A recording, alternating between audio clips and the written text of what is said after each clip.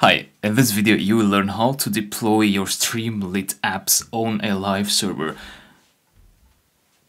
So by the end of this video, everyone will be able to visit your web app through a public URL which will be generated automatically. So let's begin. The requirement is that you should have your Streamlit app on a standalone PyCharm project. What I mean by that is you shouldn't have any other files which are not related to your web app. For example, we have this GUI.py which creates a desktop graphical user interface. Now that is unrelated to the web app. The files we need are functions.py and web.py and also todos.txt. Therefore, before you deploy something, you should have that app only in the project on your IDE. Therefore, I'm going to go to File and create a new project. I'll name this Web App 1 and make sure this new environment using virtual env is selected and press on Create. So that will create a new project and a new virtual environment. So I'll press on New Window. If you press on this window, the existing window will be closed. So now I need that existing window because I need to copy functions.py, web.py and todos.txt. Copy them, go here, delete that default main.py file, and in the project directory you want to select there and paste those files. Right, so now I have web.py, functions.py and todos.txt. The next thing we want to do is we want to install the needed libraries. So I can just hover my mouse here and this will show up and then I can go to install package Streamlit. Otherwise, you can use the Python packages interface here to search for Streamlit and to search and install the other packages as well, which are, yeah, that's it, only Streamlit. So wait for the installation to finish. And please note that Streamlit takes a while to install.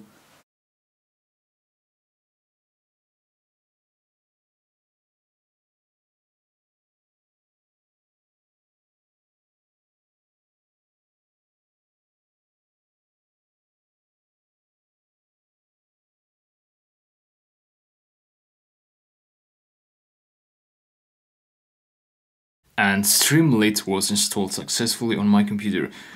Now the next step is, of course, you want to try out if the app is working fine. So open the terminal, make sure this venv in parentheses is there.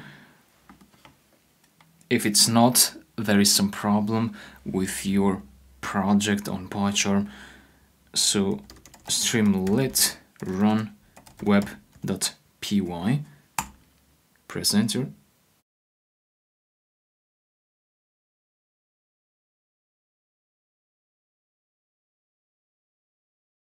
Check the localhost URL and see if it's working. Yeah, it's working well.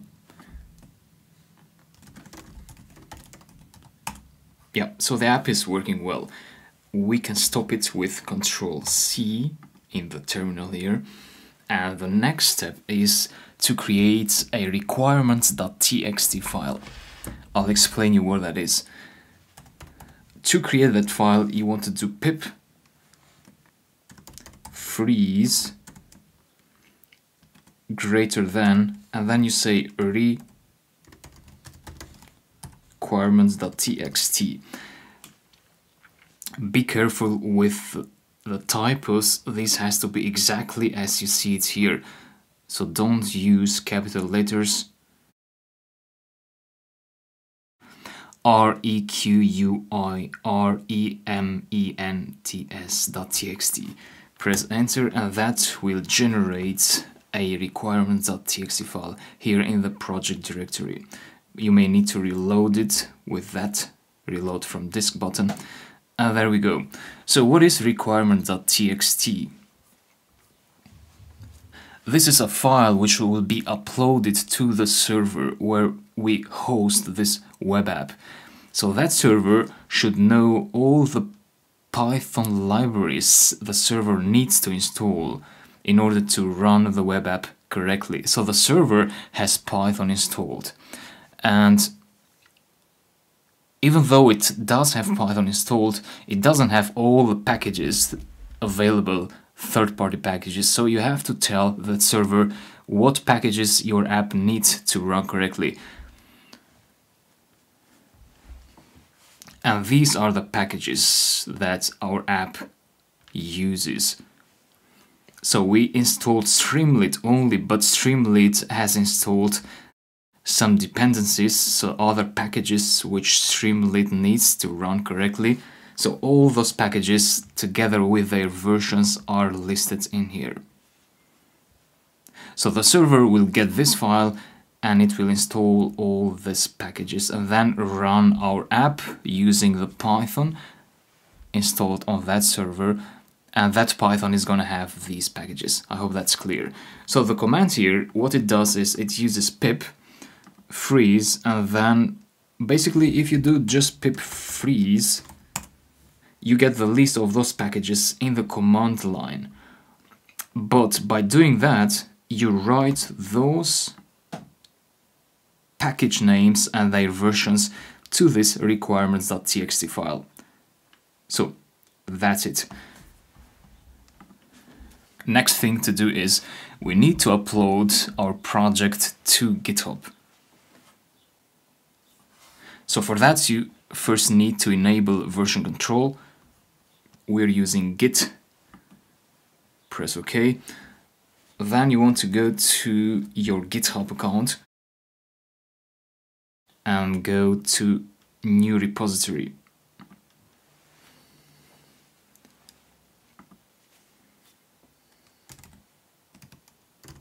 Give a name for your repository, such as my to-do app. Make it public or private, whatever you prefer.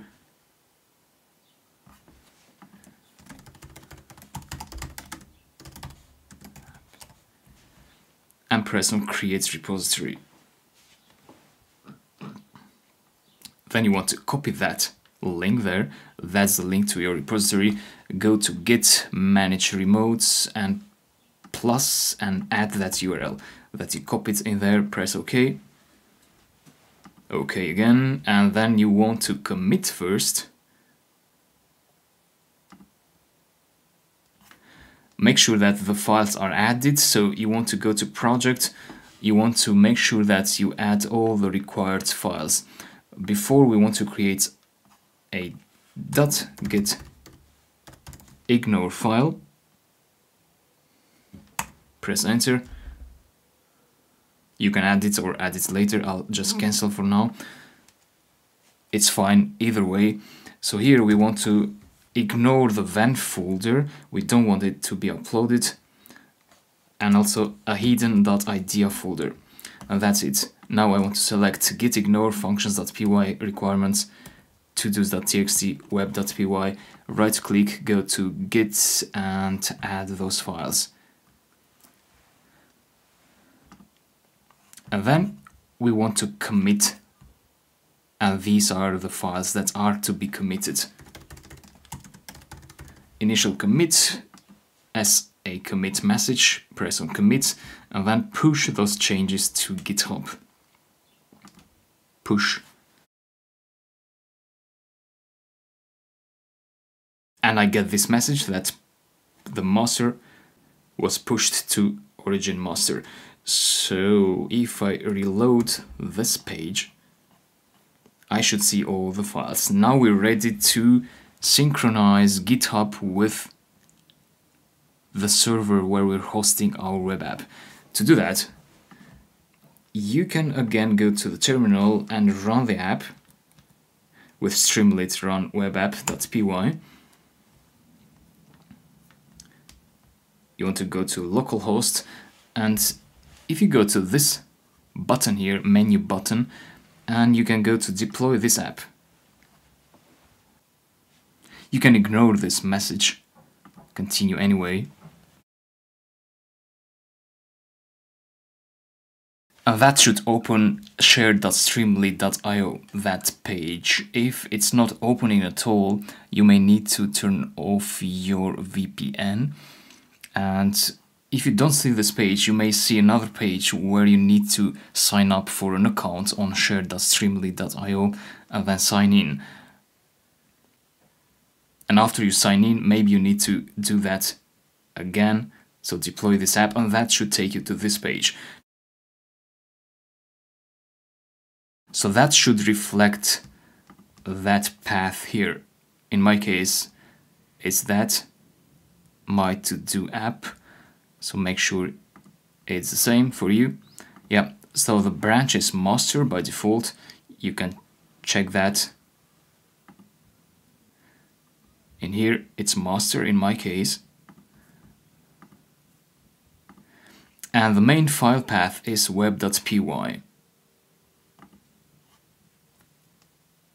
You can remove that to get rid of that warning. So rdsulce teaching / my to do app without the .git part. So that should reflect your web app. Web.py is the entry point of my app, which is a Python file that we run. And press on deploy.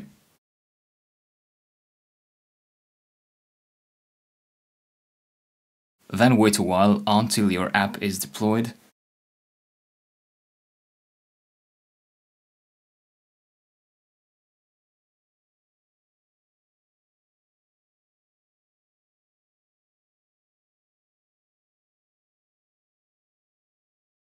And there we go. So this is what Streamlit showed to me. So that's my app deployed, and that's the public URL. So it's share.streamlit.io rdsulce teaching my to-do app / web.py.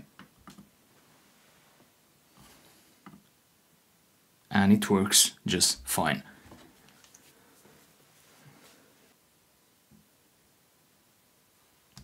If you go to manage app, you should see the logs here. So if you have a problem with your app, you should see some errors here, so try to understand what the exact error is. Maybe you can post your error to the Q&A in the course, so we can help. So with that, that's how you can deploy your web apps on the Streamlit service. So Streamlit gives you both the library to create the web apps, but also this free cloud service. Of course, it is also possible to deploy Streamlit apps on other servers such as DigitalOcean, but the process is a bit more demanding, so the deployment process requires some more steps. With that, I'll thank you for following this video. Thanks a lot, see you later.